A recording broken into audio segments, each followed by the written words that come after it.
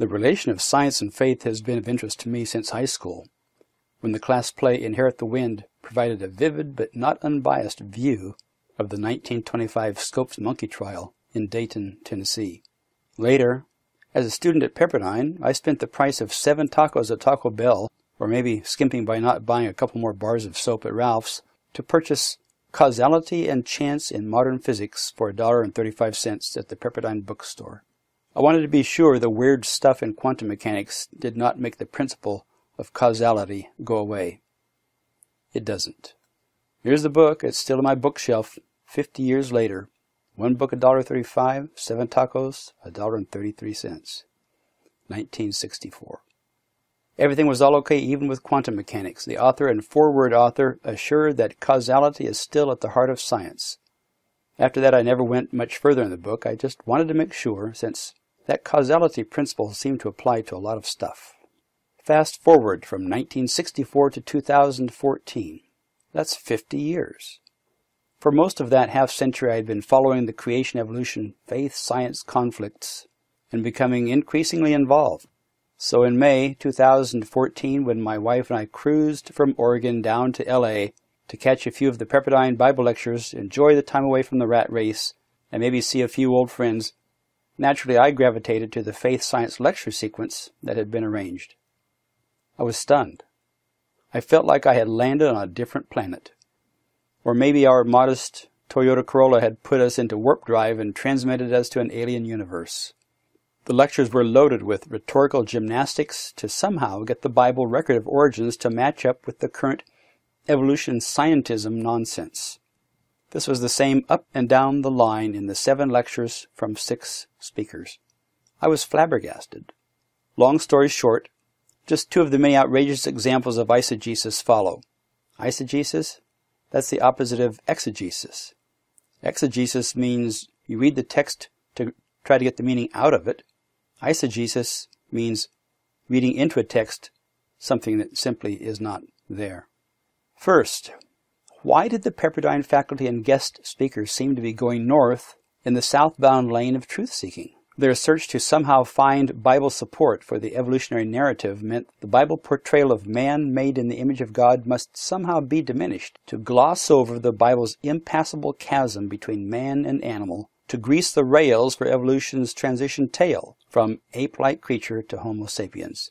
Sadly, this meant repeating Satan's work of driving a wedge between man and God by, number 1, moving us, humankind, away from the glorious inherent sonship, dignity, and value proclaimed in Genesis and affirmed at the cross. And, secondly, moving us closer to brotherhood with simians, that is, ape-like creatures. And by the way, hearing Professor Chris Hurd sing the blasphemous Ode to Australopithecus, a cappella to the tune of Amazing Grace, no less, was an uncontested, unthinkable low among Bible classes I had ever attended, and this from a tenured university Bible scholar. Frankly, it was so vile I could never include it among the following illustrative clips. And here's the first. Humanity takes charge of the rest of creation as a reflection of God's greater rule. So humanity takes charge of the earthly creatures as a reflection of God's greater rule over all that exists. 2 very important implications of this are, first, that Genesis 1 binds humanity and divinity very closely together. Specifically in that both take charge of other creatures. So the second important point, which flows from that, is, and this is so important, in Genesis 1, 26 through 28, the image of God is not an attribute. It is a job description. It is not an attribute, it's a job description. But in Genesis 2, the job description is a little bit different. Genesis 2:5 suggests that God's motive for creating an earthling in Genesis 2:7 is to provide someone to till or farm the land, depending on what translation you're looking at. And in Genesis 2:15, God puts that human in the Garden of Eden to, quote, till it and keep it or farm it and take care of it.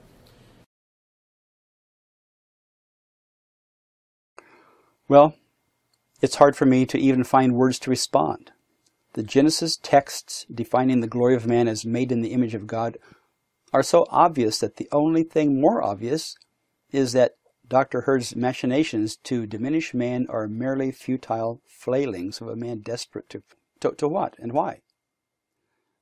This is wrong at just so many levels.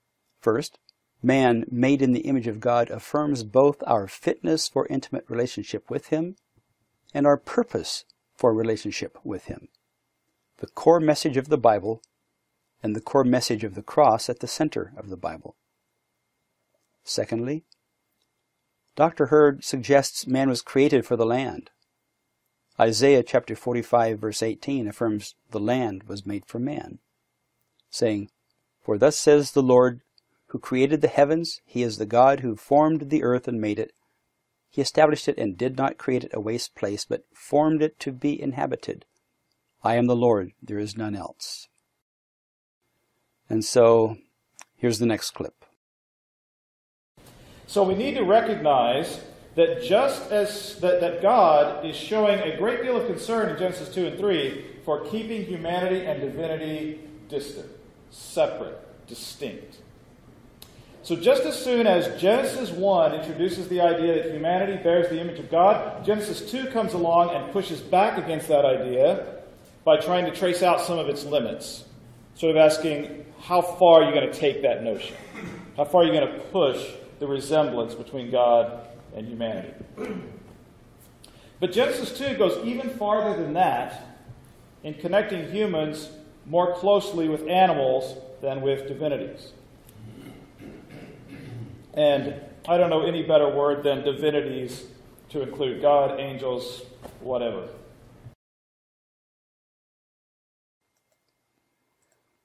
So as Dr. Hurd says, God is showing a great deal of concern in Genesis in keeping humanity and divinity distant, separate, distinct. Dr. Hurd misses the main point of God's Word as Dr. Hurd tries to slide man toward monkeydom. Here's the truth. Yes, God must keep fallen humanity distant from divinity because God is holy. Yes, God must keep sinfulness and holiness distant.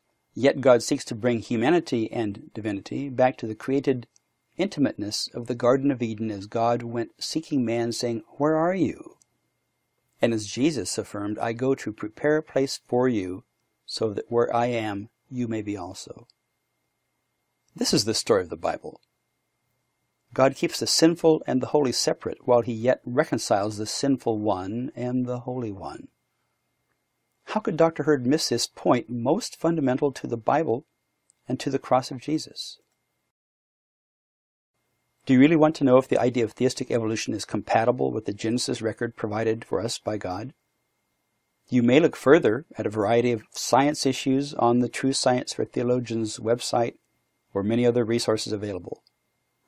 But you really need go no further than to just observe the desperate, agonized twisting and wresting of Scripture, such as the two clips we've just heard, to know the answer. Genesis is not at all compatible with the simian to man narrative of both the secular and the Christian evolutionism. Both Scripture and reason must be abandoned for such an unholy union. It is not acceptable to abandon either Scripture or reason. But there is also science. Example: Pepperdine's 2014 lectures scholars all seemed firmly convinced of our simian ancestry. Maybe because, among other things, they had uncritically swallowed the urban legend of 95% plus similarity of human-chimp DNA. But why abandon critical thinking when evidence supporting Genesis is at your fingertips in this cyber age? Case in point, in August 2013, Dr. Jeffrey Tompkins of the Institute of Creation Research found a big reporting gap for chimp-human DNA similarity as reported technically versus what the public generally hears.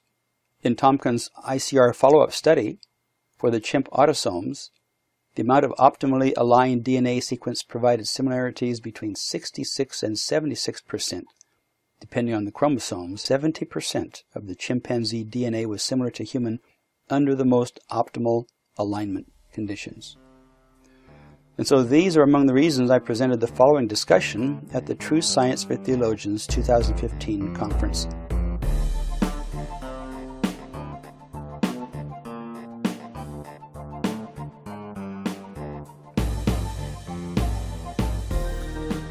When one dispenses with the biblical account of creation, and especially that man is made in the image of God, I was totally stunned. I'll tell you. I guess I need to name the name. It was Professor Chris Hurd here at Pepperdine last year.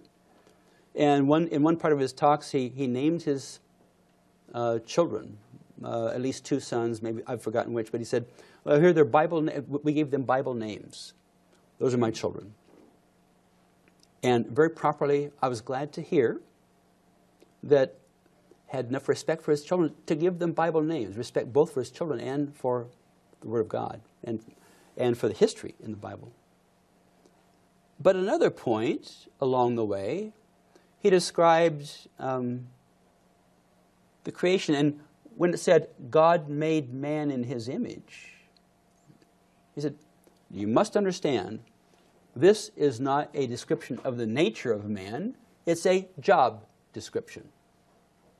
So our job description was to tend the garden and just take care of the vines and the fruit and so on, keep everything pruned. But it wasn't really to bear the image of God. That's not the story of the Bible. God has invested his image. Invested is a real word. We invested our time and our energy into our children. God has invested his image in us. It's the greatest investment that God has made in all of his creation.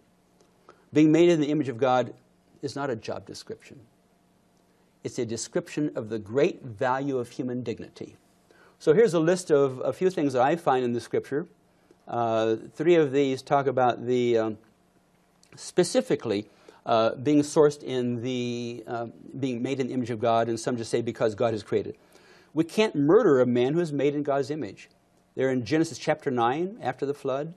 It's very specific. This is the reason for capital punishment.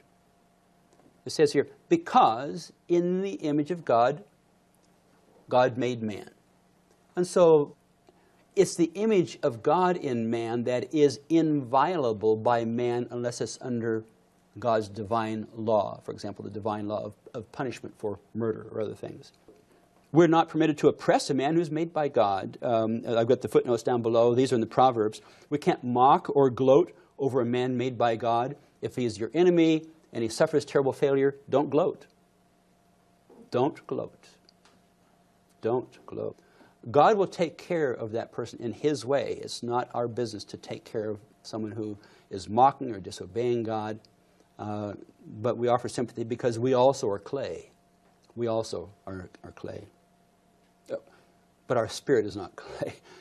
We're housed in clay. You know? We have to treat workers well because the boss and the worker all are made by God. That's what Job said. We can't speak evil of man who's made in God's image. I think this is in James. So because it says, from the same well does bitter water and sweet water come forth. And we can't even worry. He who beautifies the field cares for man even more. So all of these things which we understand, these are the foundations of Judeo-Christian society. These are the foundations of the inherent value of man, not because my clay came together in a more organized way than your clay came together, so I could do engineering and you can just sweep the floor. It's not like that at all. Each person bears the image of God with dignity, but also with responsibility that comes from that. And it's 5 o'clock, I think it's